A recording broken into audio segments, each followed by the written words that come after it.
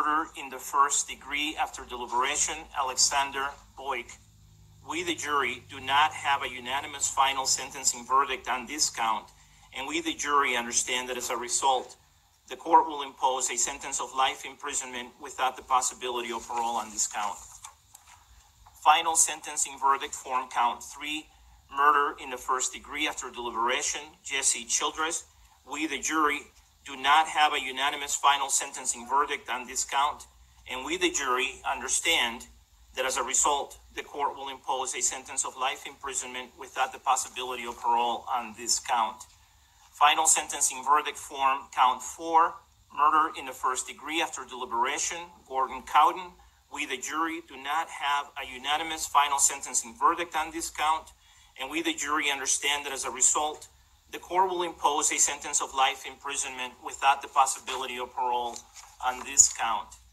Final sentencing verdict form count 5, murder in the first degree after deliberation, Jessica Gowie.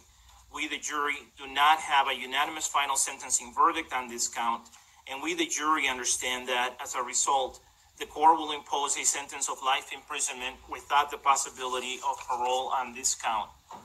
Final sentencing verdict form count 6, murder in the first degree after deliberation, John Larimer. We, the jury, do not have a unanimous final sentencing verdict on this count, and we, the jury, understand that as a result, the court will impose a sentence of life imprisonment without the possibility of parole on this count. Final sentencing verdict form count 7, murder in the first degree after deliberation, Matthew McQuinn. We, the jury, do not have a unanimous final sentencing verdict on this count, and we, the jury, understand that as a result, the court will impose a sentence of life imprisonment without the possibility of parole on this count. Final sentencing verdict form count 8, murder in the first degree after deliberation, Michaela Merrick. We, the jury, do not have a unanimous final sentencing verdict on this count, and we, the jury, understand that as a result, the court will impose a sentence of life imprisonment without the possibility of parole on this count. Final sentencing verdict form count 9, murder in the first degree after deliberation, Veronica Mosher Sullivan. We, the jury, do not have a unanimous final sentencing verdict on this count, and we, the jury, understand that as a result, the court will impose a sentence of life imprisonment without the possibility of parole on this count. Final sentencing verdict form count 10, murder in the first degree after deliberation, Alex Sullivan. We, the jury, do not have a unanimous final sentencing verdict on this count, and we, the jury, understand that as a result, the court will impose a sentence of life imprisonment without the possibility of parole on this count. Final sentencing verdict form count 11, murder in the first degree after deliberation, Alexander Teves. We, the jury, do not have a unanimous final sentencing verdict on this count, and we, the jury, understand that as a result, the court will impose a sentence of life imprisonment without the possibility of parole on this count. Final sentencing verdict form count 12, murder in the first degree after deliberation, Rebecca Wingo. We, the jury, do not have a unanimous final sentencing verdict on this count, and we, the jury, understand that as a result, the court will impose a sentence of life in consecutive, and adding them all up, I believe the total comes out to 12 life sentences without the possibility of parole, consecutive to each other and consecutive to 3,312 years in the Department of Corrections. Do the people agree with that?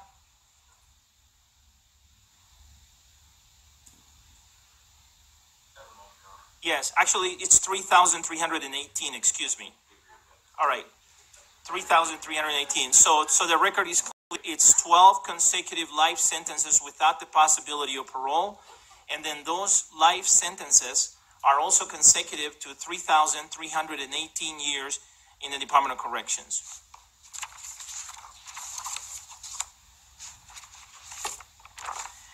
I realize that I have imposed the maximum sentences, and somebody yesterday said, Judge, I want to make sure that whatever sentences you impose, that you are 100% sure that they are just and fair.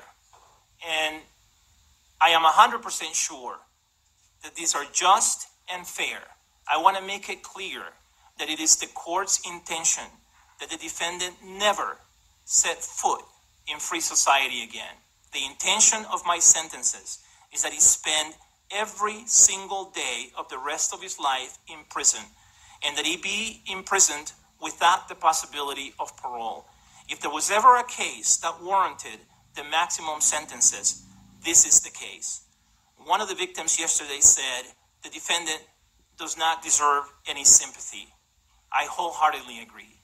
The defendant does not deserve any sympathy, and for that reason, the court imposes the maximum sentences that the court can impose under the law.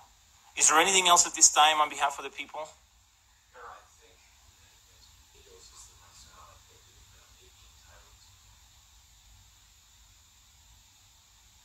Any objection to that? I would agree with that. Okay. 1,132 days of pre-sentence confinement credit. Is there anything else from the people? Anything else from you, Mr. King? No, Your Honor. All right, Sheriff, get the defendant out of my courtroom, please. Thank you.